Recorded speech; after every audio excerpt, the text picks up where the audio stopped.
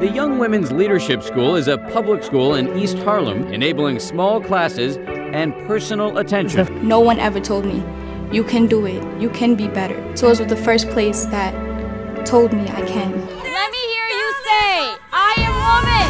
I am woman. No one will stop me. No one will stop me. What up, Young Women in Leadership? It's Anthony Anderson with Yara Shahidi. Women do work harder. I think it's still true.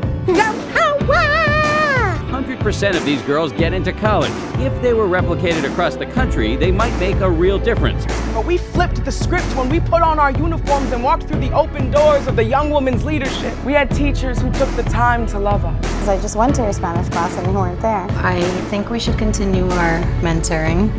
Listen, we're doing this thing. My guidance counselor told me, like, Shelly, it is going to be okay. We're going to work together to get you to college. Oh my gosh. The total assistance is $60,200. This girl is on fire. That was one of the proudest moments of my life. I got the HUB scholarship. I am going to Cornell University in the fall.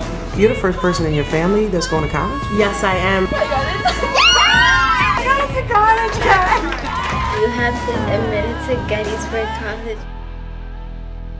Not much people in our family had this chance, and oh my God. You moving on with your life. You're gonna become somebody. Yo creía en lo. Cuando era chiquito yo creía en lo mejor. Bien di que tú eres mi héroe. Tú eres mi héroe. My hope is that every young woman knows her self-worth. And besides the math and the writing and the reading, I just want her to walk across that stage, get into college, and say, no one's gonna stop me. So that's why we're here, you know?